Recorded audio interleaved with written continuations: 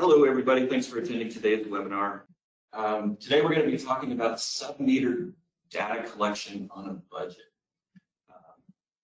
Now, I want you to think about what a budget means. Everybody has a budget, and those budgets are going to be just a little bit different for everyone. And so we're going to provide a variety of solutions that should meet just about everybody's needs, depending on what kind of budget you have. So keep an open mind, ask us questions as you need to, and hopefully this will be helpful for you today. My name is Ken Sim. I'm the Natural Resources Sales and Account Manager. I've worked in natural resources most of my career and happy to be here and happy to share a little bit of my knowledge with you. With me today is John Florio. How you doing, Ken?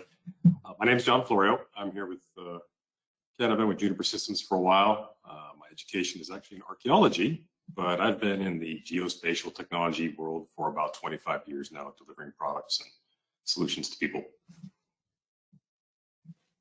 So today we're going to be talking about sub-meter accuracy, kind of what it means and why it's important. We're going to be talking about some of the equipment that can be used that meets various budgets. That includes the GeoGPS receiver and some of our Juniper data collection and mapping software. And we're going to be talking about meeting budgets with the right tools. It turns out that that's pretty important. And we're going to go over some hardware hacks, tips, and tricks. And then we're going to take some live questions and answers, and we'll see what we can come up with for you. So just a reminder that we are with Juniper Systems. Juniper Systems is a manufacturer of very rugged hardware.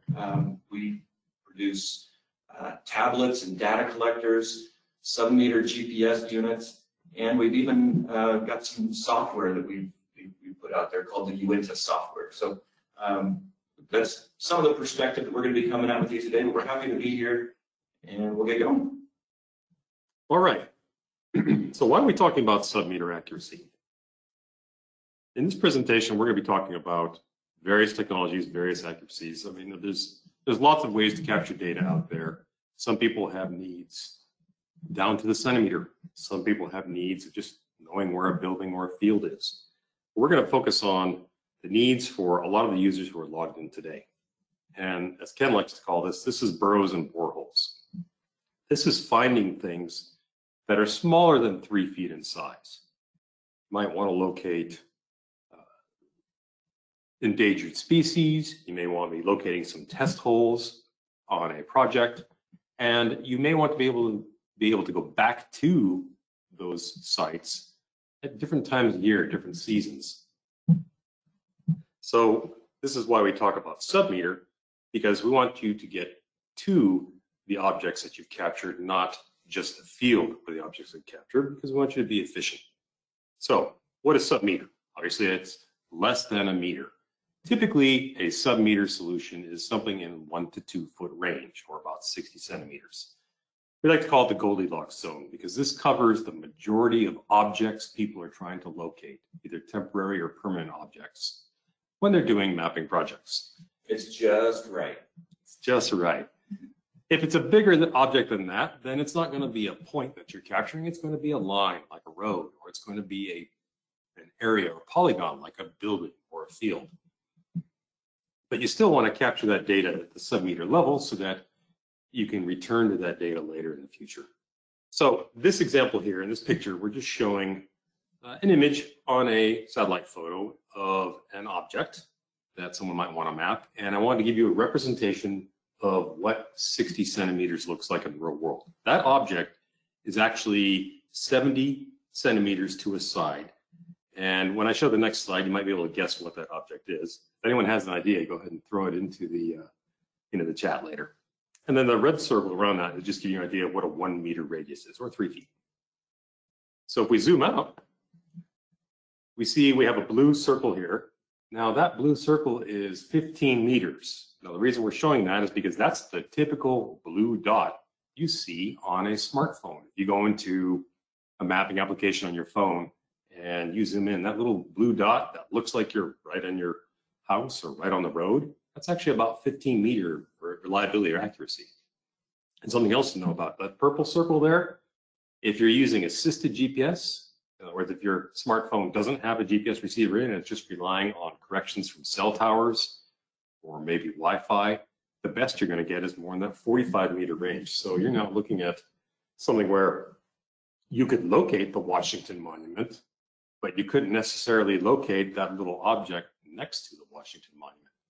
And sure, that's easy in a nice open park like the mall in Washington, D.C., but what if you're in a heavy, dense scrub where you're trying to locate some burrows or some boreholes that you drilled 6 months prior and the terrain has changed?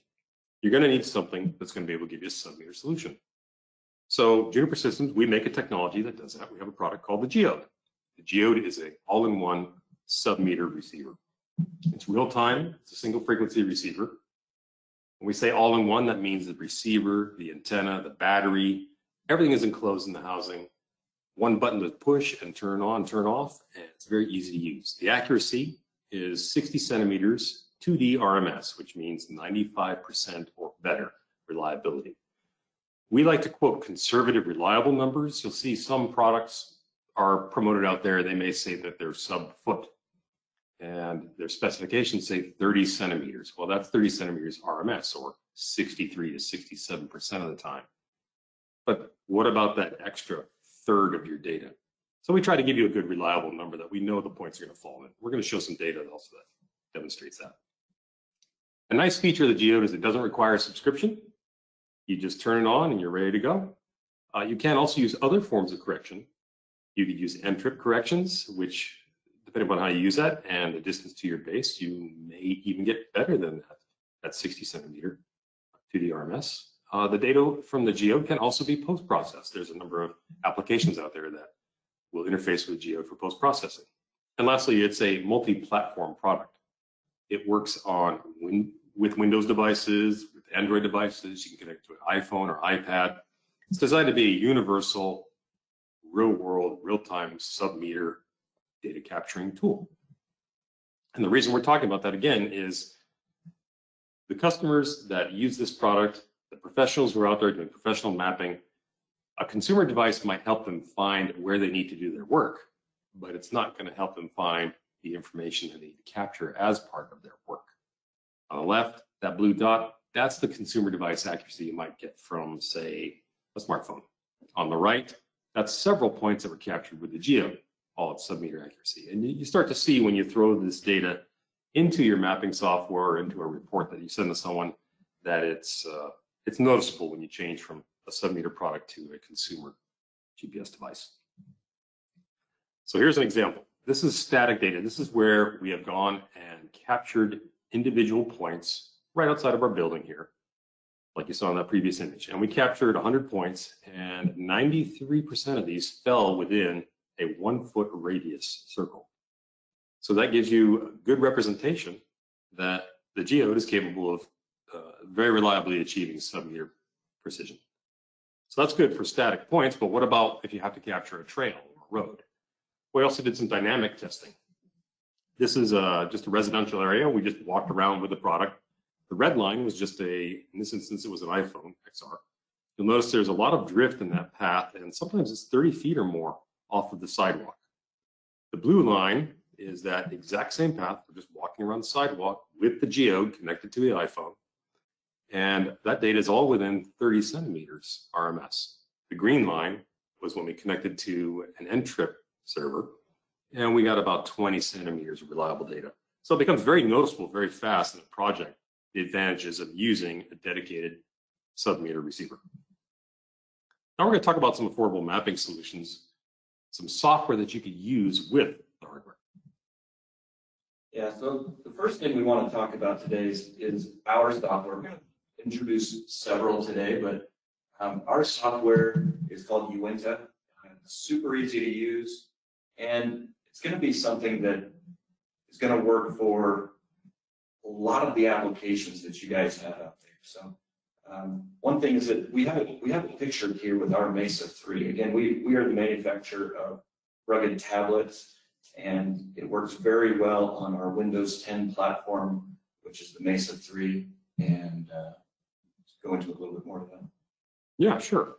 And the reason we produce this software is obviously we have customers who have a need out there. Many of them can find third-party solutions, but We also have a responsibility to be able to know what we're talking about when we're producing these products. So we produce hardware that can capture positions. We produce, obviously, the platforms that you run your software on, and we even produce the software product that can give you a complete solution out of the box if needed. Uinta is designed to be sort of a flexible object and record-based data collection software. You can capture spatial and non-spatial records. You can use this for capturing medical records, or you could be using it to map sprinkler heads, things like that. The software is kind of unique in that it has multiple views. There's a map view, a records view. We have a card view that shows the data that's captured in the database, and even a list view, kind of like a spreadsheet. Data can be imported and exported in several different formats: KML, shapefiles, Excel, and others. There's also a report writer for generating reports that you could send to a customer. We also build into it the ability to create different forms and templates that can be shared with other users. Yeah, one of the things I really like about Uinta is the ability for anytime you need to collect data of any kind. If you could collect data on a clipboard, you could do it with Uinta, and it basically takes your record keeping and things like that you would normally do manually and allows you to do it electronically. Right now, Uinta works on Windows 10. We've got an Android version that's under development. It's super easy to use. It's about $500 a year. We have hundreds of people using it for utility mapping, resource mapping, irrigation, assets. Like I said, anything where you could traditionally use a pen and paper, you can put together a form in Uinta and then tie that form down to spatial data. Makes it really easy to do probably 95% of what most people need to do. So again, Windows 10 and Android coming soon.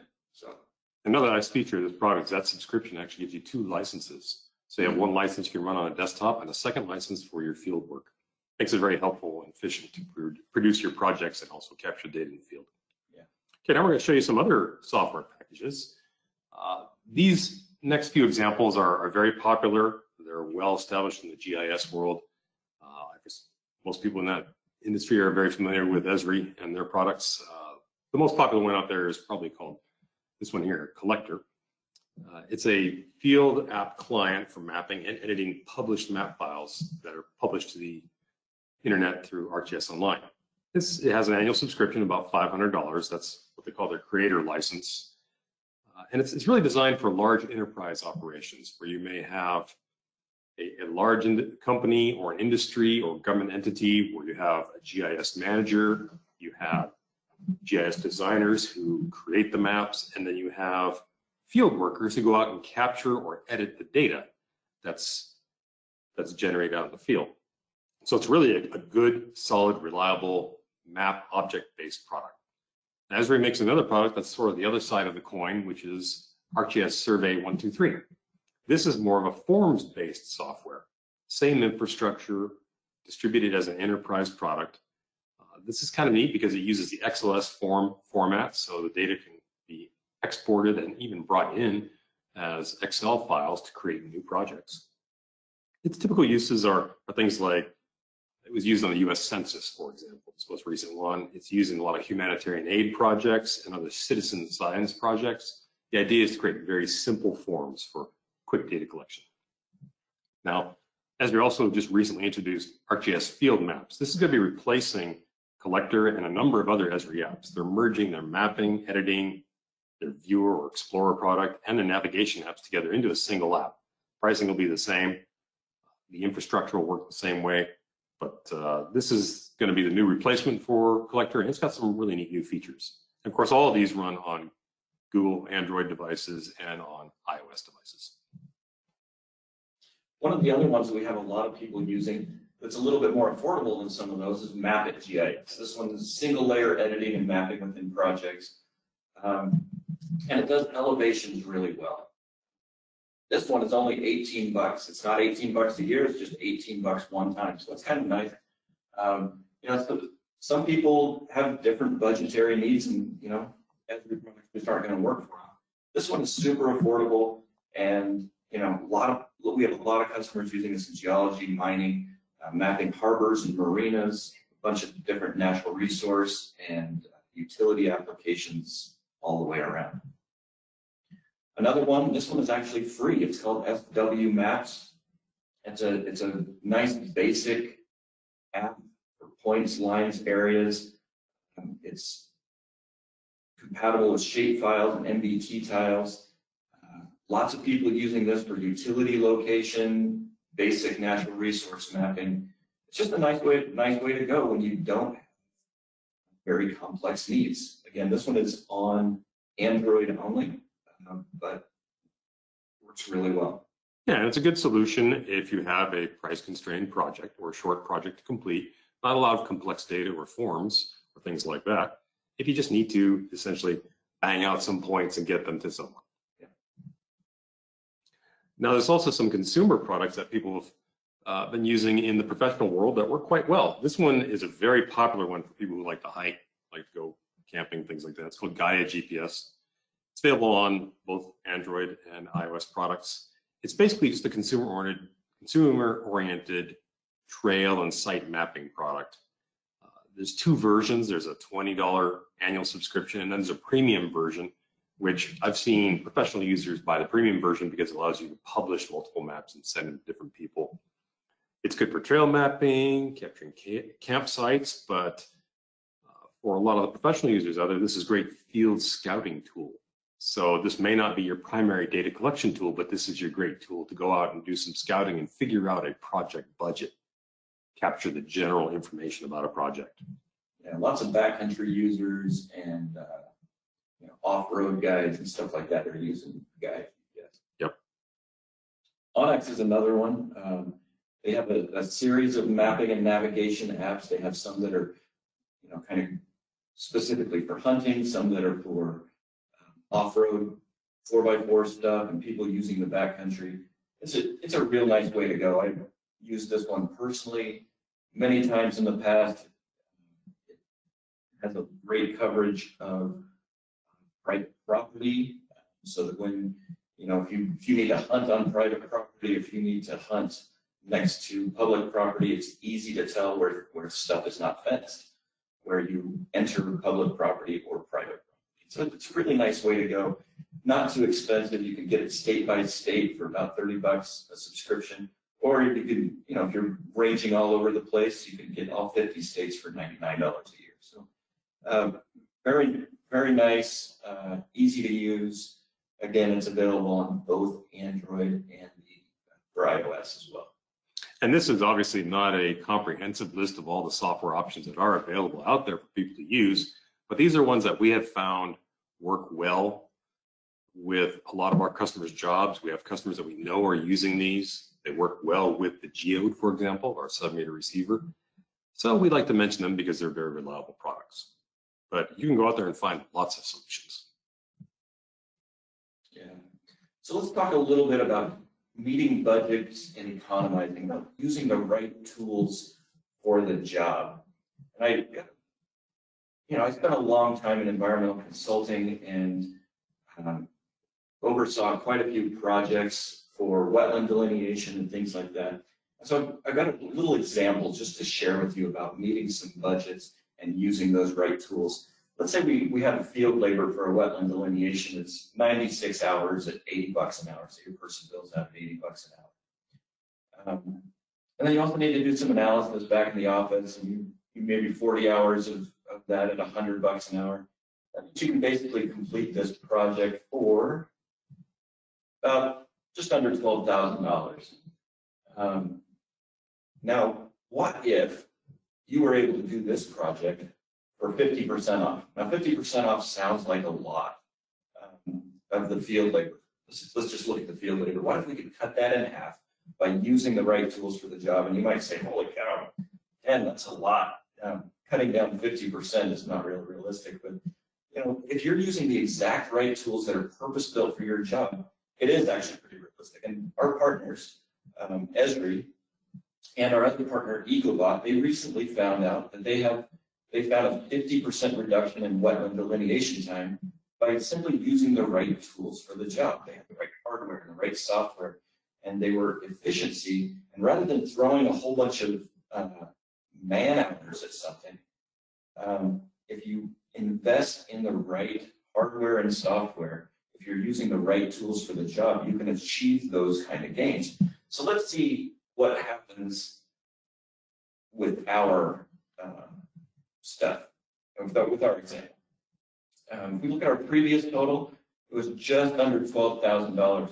But what if we used the right tools for the job? We bought a geode, we bought some software at $500, and we were able to do what Esri and EcoBot did. They saved 50% on field work by using the right tools. That cuts us down to a total of $10,140, which actually results in a savings or a profit of $1,540 more. Plus, we then own that hardware and software that we can use on another project, or that we can sell and recoup some of those costs. So, using the right tools for the job are probably one of the best ways to meet your budget. I know a lot of times with environmental consultants, people are a little bit loath to invest in some new capital expenditures and things like that.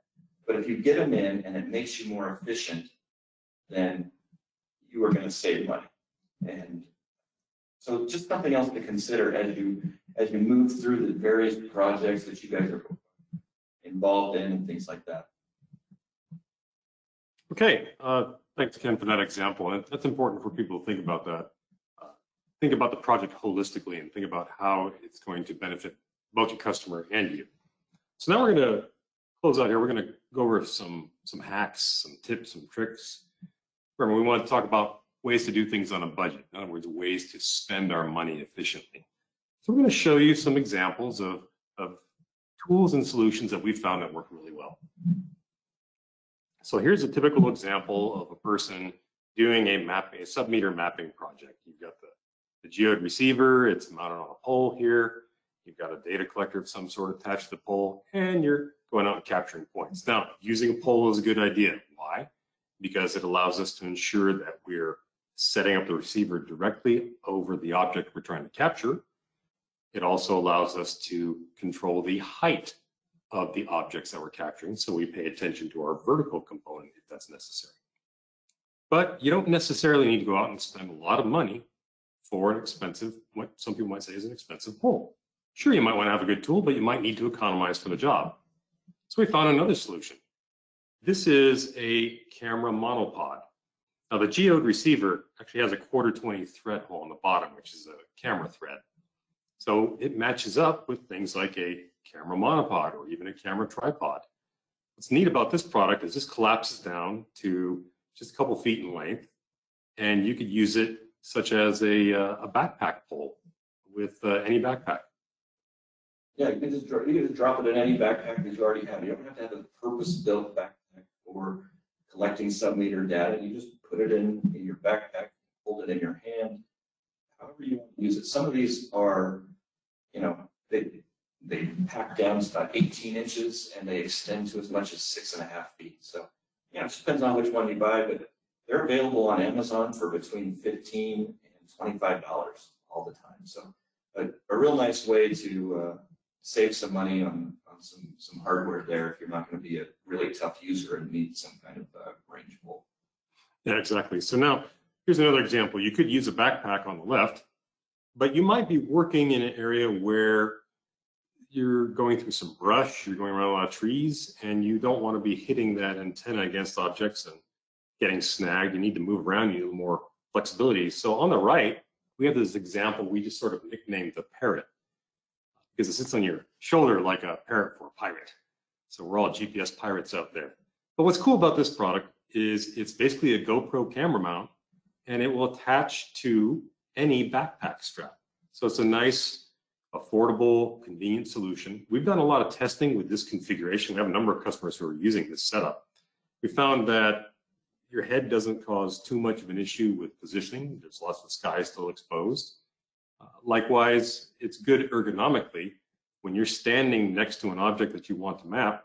Say you have that receiver sitting on your left shoulder, where your right heel is exactly vertically below that receiver. So it's a good, easy way to capture points. And if you pay attention to your posture, you're going to have generally the same height all the time. It's a really nice way to go. You know, if you think about some of our users are in the Pacific Northwest, and they are literally, you know, just climbing through all kinds of vines and ferns and everything, stuff catching on them. This is a super easy solution, low profile, and you know, those kind of conditions aren't just in the Pacific Northwest. Everybody gets into position, you know, stuff like that where they don't want to be snagging stuff. And this is a great solution for that. Now, another thing that you can look at is we have an external antenna for the geode. And so you see this one, this is actually a small magnetic antenna. And what it essentially does, it just moves the antenna from the geode to this remote location. It's connected by a cable of about 6 to 10 feet and works really well for even more low profileness. And you can mount it just about anywhere. It mounts on, it has a magnetic mount, so you can mount it on a strap like this. You can mount it on top of a car. We have customers that mount them on top of tractors where they're doing utility clearing, where you know branches and all kinds of trees are falling on top of the car, and they don't want to be smashing the geode if it were sitting up there. But this can you can get away with a little bit more of that. So just another option as far as something really low profile. Yeah, we have a number of customers using this in the logging industry, and rather than put a receiver, $1,800 or so receiver up on the roof of a harvester, they just put an inexpensive antenna. So should the unfortunate happen and a log or a branch come by and crash down on top of the antenna, it's less expensive basically to replace it. That's a more affordable solution to deal with, you know, environments where things could get damaged easily.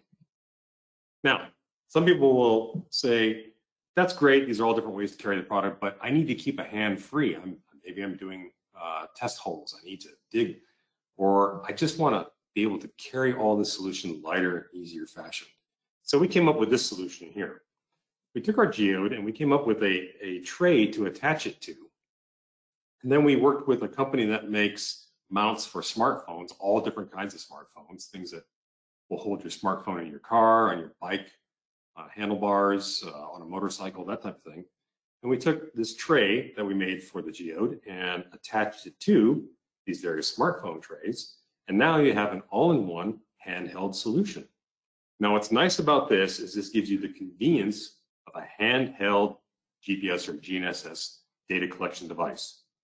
But it comes with the additional benefit of you can choose what smartphone interface you use. If you want to use an iPhone, great. If you want to use an Android device, you can do that too. Yeah, it works for a lot of people. The nice thing is it's a little bit future-proof too, because the geode will work with any kind of Bluetooth connection. So, you know, 10 years from now, as long as you still have a Bluetooth connection, you know, you could be running iOS 600 or whatever, and the geode is still going to work with it. So you don't get outdated by your operating system the way that you can with other single handheld devices like this. Yeah, and these mounts are very inexpensive. It's a simple mounting system for a smartphone. And if you think about some of these dedicated all-in-one devices that are out there, they're great, they work. But think about, you probably all can think of examples of people you've worked with that they may buy one of these things for a project and they set it aside for a few months, or they come back to it the next season or the next year, and now they're trying to figure out how to get the software updated, how to get it to interface with their desktop software. But like Ken said, this gives us the ability to somewhat future-proof the solution in the field at a very affordable price too. Now here's another really neat feature. The geode, not only does it have an attachment point on the bottom that fits onto a camera mount, and we ship it with an adapter that fits on all the standard GIS survey poles, but it also has 2 more attachment points on it for RAM mounts. The RAM is probably the biggest producer of mounting solutions for vehicles, boats, cars, trains, ATVs, just about anything you could think of.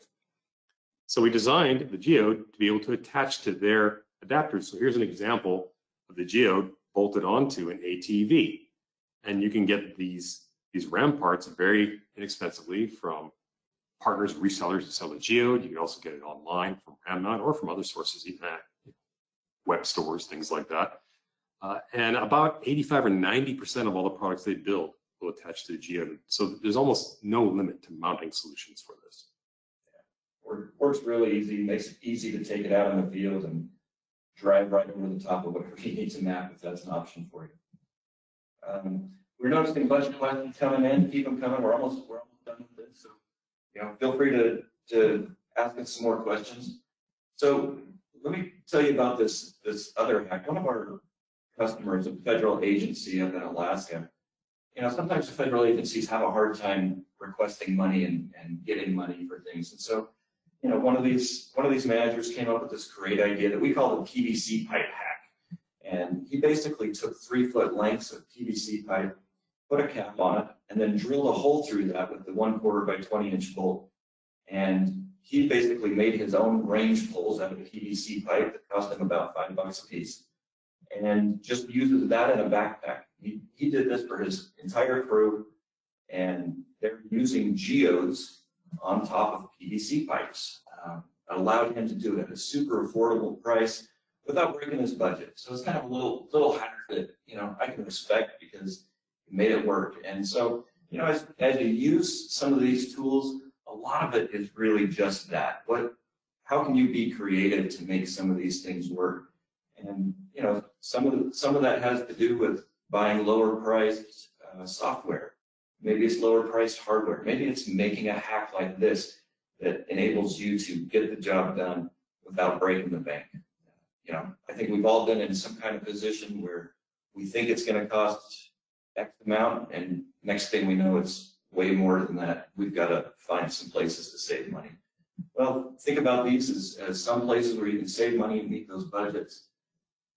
And hope this has been helpful for you today. We're going to go into the question and answer portion here. And John, if you want to start with some of these questions that we've had coming in and go from there. Sure. Feel free to keep asking questions too. Sure. Let's see. We'll look up here. All right. So there's a question about Uinta. So it's like, can I import data layers to my map in Uinta? Yes, you can. Uinta takes lots of different file format imports. We call them layers or records because it may be a feature or a spatial piece of data, or it may be a non-spatial database where it's just objects or records. But yes, you can do that, and we can show you how to do that. In fact, on our website, we have in our support section a video that walks through all the steps as to how to use the product. So yes, it's definitely possible. All right. Let's see. Is there a way to try the hardware and software in a demo environment? Yes. We do demos here at Juniper Systems. We can send you one to use. We also have a variety of resellers and retailers that have demos. So either we can figure out a way to get you a demo, whether it's direct from us or from one of our resellers. We're happy to do that. We don't want you to make a huge capital expenditure without trying it out first sometimes. So that is an option. Great. Someone was asking what's the battery life on the Geode. That's a good question. It's a very small, lightweight product. It's only 4 inches to the side, a little over an inch thick. So it's nice and compact. It's got a really good sized battery inside there. The battery will run 10.5 to 11 hours in the field. And since we charge over USB, you can use any battery pack that you can get at any big box electronics store and virtually have almost unlimited battery supply runtime for the product if needed. Okay, next question. How does forest cover, deep canyons, et cetera, affect the sub-meter GPS? What can I reasonably expect where I can't get a signal from a survey grade GPS system? Using any GPS system is going to be very dependent on your terrain and conditions. So, we've had really good luck with the Geode. Works really well in canyons and under deep forest cover. We've had it tested at the U.S. Forest Service sub-meter GPS test course. It tested really well. That data is actually available on our blog, so if you want to check that out. It works really well. It's going to, if you can't get any signals down there, you're obviously not going to get any signal. But most places you can still get a signal with the Geode, and very dependent, but I think it should work pretty well for you for the most part. Good deal. Seeing a lot of questions asking about that tray image. People are asking, will it work with an iPad? Will it work with my phone? It's kind of cool because it's a two-piece solution. There's a tray component that attaches to the geode. It basically is just a very simple bent piece of plastic, for lack of a better description, that has some attachment point mounting holes on it. And the company that we work with that makes these smartphone mounts, they also make mounts for things like an iPad, for pretty much all the major smartphones that are out there. We can take a mount that we made ourselves that we provide for the Mesa 3, and you can attach your geode to that, even in portrait or landscape view. So there's lots of ways to do this, and we found that you can pretty much use it with just about every product out there based upon these adapters and holders that are made by this company that we work with. And we'll get back to you folks and put that information out as to where you can get that. We're looking through some questions here. Yeah, just one second. Let's see. All right. So there's some questions about, will there be a dual frequency version of the geode planned, other things like that. We can't necessarily talk about product that's under development that hasn't been promoted yet, but we're looking to provide more scalable solutions in the future. So I'd keep watching out for that. Yeah, so another one says, it's 60 centimeters of accuracy for the geode only with real-time correction or post-processing. I work in the Arctic where there are no base stations nearby that I can tie into. What accuracy can I expect? You can expect basically the same. If you're working in the Arctic and you're far in the north, I suggest getting the multi-GNSS version of the geode. It sees the Russian satellites, the Indian satellites, the European satellites, and all of those are basically aimed at the northern hemisphere. And so when you have all of those data points in the sky, you're going to get more reliable measurements. And so the answer is yes, should work well in the Arctic, and I would err on the side of getting the multi-GNSS version that sees all of those different constellations. Yep. There were a couple questions about software. Someone asked, are you doing testing with Avenza Maps? That's a great product, actually. Avenza is a really good product. We've worked with them for a long time. It works well with the geode. That's a product good for capturing points, and also it's a great tool to distribute maps or use maps that are published by other people. So that's one solution we know it works with. Also, someone mentioned Effigies. We have been working with Effigies for a long time. So the geode is post-processable using their EasyTag field data collection software and their EasyServe post-processing engine. And Effigies, they have a new product. They have a product called OnPause Collect, which runs on Android, and a companion product called OnPause Cloud, which is the web client that you use for managing projects, for uploading and downloading. So if you're looking for a post-processing solution, we found that their product works really well.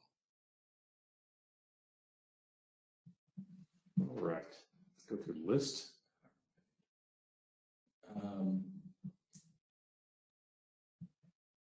So one question is, are you aware of any solutions that easily combine and sync the GNSS data from the geode with data from other external sensors in real time? I do know that we have some GPR customers that are using some of that. I think they're using some proprietary software. One of the things that we're looking at with our Uinta software is integration with lasers, and so that's something that's kind of on the horizon there. John, are you aware of any other? Yes, pipe locators. People were asking about the geode. There are some manufacturers of underground locators that already have interface in their software between the geode and their underground locators, and we're also looking at adding that capability to the geode, like you said, along with laser rangefinders and a few other devices. Or to Uinta, yeah. Excuse me, to Uinta. Yeah. Oh, there's one there talking about as far as the accuracy on the geode, the precision. The precision we advertise is using the SBAS corrections. So it's 30 centimeters RMS or 60 centimeters 2D RMS. When you turn on the geode or any other GNSS receiver of similar class and you're running it autonomously without any sort of other correction source, then you're looking at a few meters of accuracy. And that's because there's some inherent sources of error when dealing with GPS and all the other constellations. You can post-process the data. We also can use it real time with N-trip solutions, which we will see a slightly better solution, more in the 20 centimeter range. With post-processing, depending upon the post-processing engine you're using and the procedure you use in the field, you can process down to a few centimeters or a couple inches, basically the size of the geode itself. Price range of the geode. Geode starts around $1,600, $1,700 and goes up from there to about $2,200, just depending on the features. There are several different models available, and it just kind of depends on what you need. You know, you can talk to Juniper, talk to some of our resellers about what they suggest based on your specific circumstances, and we can figure out something there. Anyway, that's about it as far as majority of the questions, and we thank you for joining us today. Feel free to reach out with any other further questions you have. Appreciate you showing up and interacting with us. We'll talk to you later. Yeah, thank you very much for joining us in this discussion. And if we weren't able to answer your question online, we are going to send out responses to all the questions that we have received. And we do thank everyone for participating and look forward to hearing from you folks in the future. Thank you very much.